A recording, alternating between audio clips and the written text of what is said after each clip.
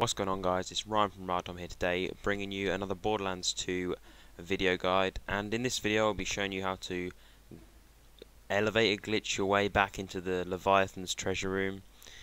Basically, once you've killed the Leviathan, you've saved and exited the game, you've turned the quest in, his hitbox will still be there, so the place where his body came to rest still is actually you can actually walk on it, even though the visible body is gone, as you can see now.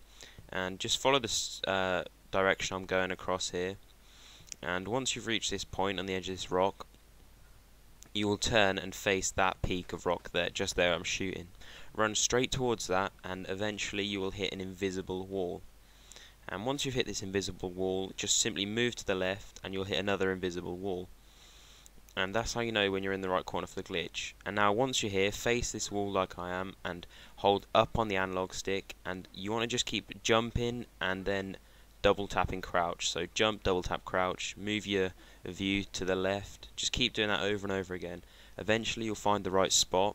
It may take you a while, it's taken me a few tries here, but just keep jumping, double tap crouch, jumping, double tap crouch, look to the left, jump, double tap crouch, look over to the left, jump, look over to the left, double tap crouch, and eventually you will start to rise upwards, and you will be able to just get straight back into the treasure room. As you can see, I'm going up now, and once you feel yourself going up, take all your hands off of all of your buttons apart from jump. What you want to do is keep hammering the jump button, and you'll keep climbing and climbing and climbing. And eventually you'll reach the top, and you can tell when you've reached the top because you'll jump up and you'll just fall back down instead of moving any higher.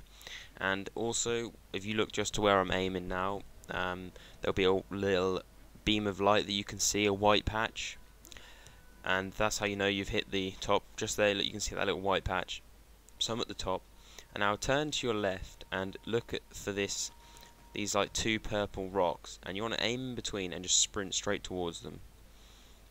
You want to stop before you touch them, because if you go too far you will fall. So just stay a fair way from them, and then look to these collection of rocks here. Run straight towards them and you'll fall on top of them, and you shouldn't fall through. And then you see this different coloured piece of rock here, run straight through that. And then from here it can be dangerous, but you just want to see that different coloured piece of rock and just run straight towards that. And there you are, you're inside the treasure room. You just simply run down, drop in, and farm for days. These chests drop loads of legendaries. There's one down here at the bottom if no one knew, and then I think there's 8 at the top.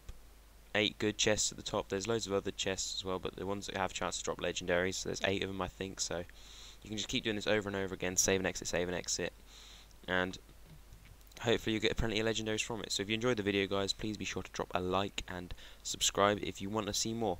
Ryan from Ryan signing out.